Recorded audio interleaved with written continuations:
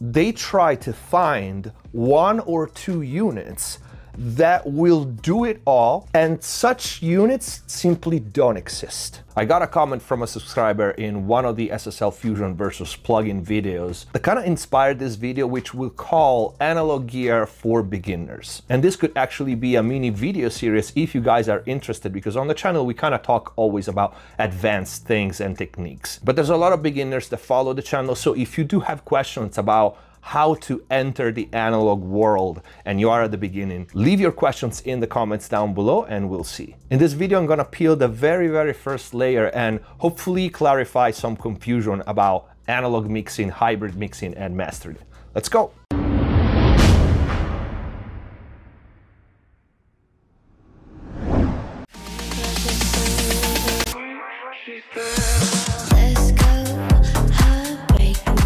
What if you could use the power of your video card to run audio plugins? Well, with GPU Audio, now you can. GPU Audio is the first startup dedicated to utilizing the power of your GPU for audio processing. Real-time GPU audio processing was fantasy until now due to latency with parallelization and the inherent differences between GPU and CPU. GPU Audio opens doors for a new generation of audio plugins, software, and even cloud-based platforms, 10 or even 100 times more powerful than what exists right now. A complete audio plugin suite will be released in the next weeks, and soon third-party plugins. But you can try GPU Audio right now on your computer and get their free Fair Convolution Reverb. Simply sign up to the early access program at earlyaccess.gpu.audio or click the link in the info box down below.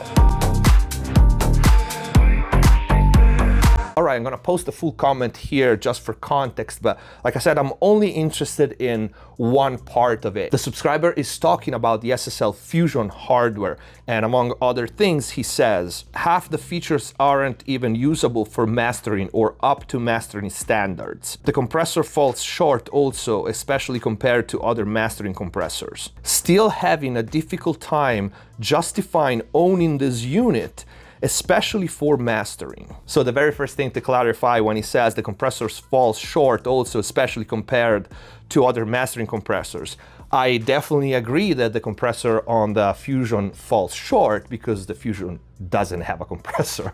But the part that inspired this video, and maybe I'm reading the subscriber wrong, but it doesn't matter because I know many people see it that way, is when he says, I can justify owning this unit for mastering. And of course, justifying owning a unit or not is all about context, right? I said this many times. If you do this for a living, this being a mix and mastering engineer, and that's how you pay your bills, that's your job, then it's a simple investment and simple math, right? Do I make money doing this? And will this unit make my work better, my results better, and save me time and all that? Will I repay my investment soon enough? All these things is basically how professionals decide whether or not they're gonna invest in analog gear or anything else, a plugin or monitors, anything else. If you're not a professional, then it's pretty much the same as deciding, do I want that $500 pair of sneakers or not? It's exactly the same, because it's not gonna make you money, it's not gonna, do anything for you financially, okay? It's just something either you want, you have passion for. Maybe you're a musician, maybe you are an aspiring engineer, and you want, to put up your portfolio, and you want your portfolio to be better and better and better. So even if you're not making money right now, that's an investment that you could consider to make your products better. But if you're not even an inspiring engineer, and maybe you're a musician, and you mix and master your own stuff out of necessity because you literally don't have the money to pay a professional to do it, and you just want to release your songs, then I wouldn't even worry about it. This is something I talked about in my famous video about analog versus digital. And you just want to release your songs the best you can with the tools that you have. Just don't even worry about it. So that's the first thing. Context is everything when we talk about these things. But the next part is the most important, and what I would like to clarify. I feel that many aspiring engineers that are just starting to even look at hardware, they try to find one or two units that will do it all, every single time, And ideally, they don't even have to tweak that much. And such units simply don't exist. They don't. That's why we have walls of gear. Because aside, I want to say, probably a handful of units, so probably this many and not even, there's no universally good sounding unit that will, no doubt, work on every single song. Whether you only work on your own stuff, even more if you have clients that send you different genres, or even the same genres. Every song is different, and not just because I have all these pieces of gear, that means that I use them all the time. So I understand 100%, okay, not many people have the budget when they start to just buy everything they could possibly need to do this job. It's unrealistic. Maybe few lucky people do, but I also think that that's not the right way to do it, because probably those people are just gonna buy everything that is popular, because unless they have experience already, they just don't even know how to use it or how to combine them.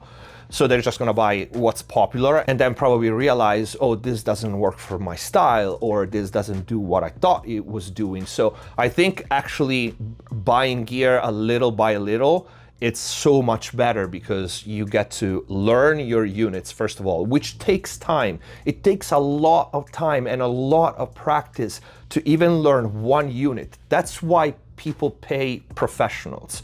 It's not because we have the toys. It's because we've been using the toys for a long time, and we try them and try different combinations, different settings, different routings, different levels, different anything on a large variety of material. That, of course, and your ears, your taste, and your listening environment and everything else. But besides the point. So when we look at a unit, for example, the Fusion, which is a combination of different modules, don't expect that unit to be the ticket every single time, or even each individual module to be needed on a given song. And everybody with a little bit of experience know this. When I buy a unit, I don't expect that unit to be on every single mix or master that I do. And that way I feel the money that I spent are worth it. Of course, if you buy a unit and then you realize after a year and a half that has been sitting there collecting dust, because maybe it was cool at the beginning when you first try it, right? But you misjudged and misevaluate the unit. And then when you start using it in real life for clients, you realize that either you don't use it or you prefer something else that you have, and it's collecting dust. At that point, you might want to sell the unit, okay? And this happens to everybody. And also happens that you change your chain, and something that you used to use 7 times out of 10, maybe now you start using it less and less and less. You might want to consider getting rid of it. But that's also not true, because you know what? I have a couple of units that I literally maybe use once every 10 or 15 masters or mixes. But you know what? I keep it, because when I need that unit, that sound, that trick, whatever that is, nothing else gives me that result. So again, it's a fine line, it's a balance. But it happens also that you keep just one unit because it has that one trick that when you need that, nothing else does it. So when we talk about justifying buying, spending money on a unit, or when people ask me like, hey, I'm interested in buying this piece of gear, what do you think? Would it do it for me? It's always a really, really hard question to answer. And that's why I always tell, like, maybe you should get a private consultation and talk about it, you know, so I understand better what you're looking for, what your expectations are, and what's your style, what are your needs, and that way I can tell you, you know, if that unit would be the best choice or worth having for you. But this is the reason why we have 15 compressors and 10 EQs and 5 saturators, because no unit works on every single project every time. For example, let's take the Fusion, since the comment was posted on a video regarding that. He thinks that the Fusion is not up to par for mastering, which would be a whole different discussion, because many times the differences between, let's say, 2 equalizer, right? The mixed version and the mastering version. The only difference really is the recallability of the mastering versus the mixing version. So switches instead of pots,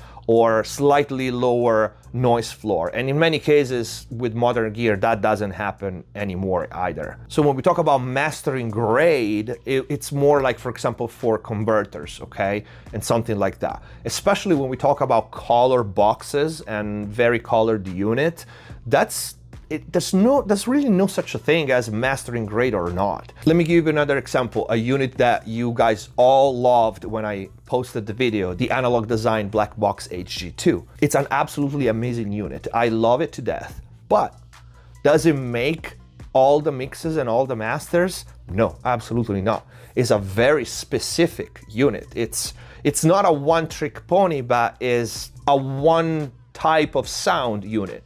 Within the range that it has many sounds, and it's actually very versatile for being what? For being a tube saturator. It's probably the most versatile tube saturator analog that is out there, but it doesn't make all the masters and it doesn't make all the mixes because it's a specific sound. It's a specific collection of sounds, okay? Because you have many possibilities. Is it worth having? 100% for me, because when I do use it, nothing touches it. So this video is about this kind of mindset, not only being able to assess yourself whether or not it's worth spending money on a given piece of gear, but your expectations. Do not expect to buy something and that something will, first of all, make your mix sound amazing or your master sound amazing by itself. You need to, first of all, learn how to use it, and it takes time. I mean, the more experienced you are, the shorter the learning curve is. For example, for me, to learn how to use the HG2 was probably 3 days.